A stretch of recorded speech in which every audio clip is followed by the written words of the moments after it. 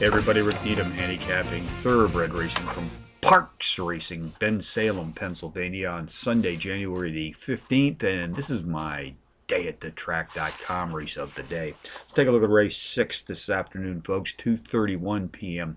Eastern Post Time. It's a mile test on the dirt track, 4-year-olds and up race for a claiming prize of some $28,000. Contenders number 8, PJ's Back, number 9, Awesome Encore, the paired entry of number 2, Starship Scott, and the stablemate number 2X Parabola on my contenders list, along with number 6, Storm the Field.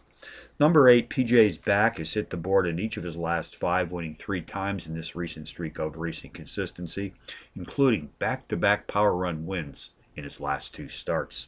Jockey Stuart Elliott was in his irons for those last 2 wins, en route to a positive 240% return on investment in the process. He's back today for his 3rd ride, gunning for a hat-trick win.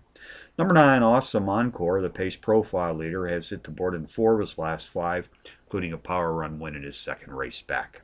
Race 6 summary, number 8, PJ's Back, tops my contenders list today, which also includes number 9, Awesome Encore, the paired entry of number 2, Starship Scott, and the stablemate number 2X Parabola on my contenders list, along with number 6, Storm the Field, 8-9, 2-6 in the 6th from Parx Racing.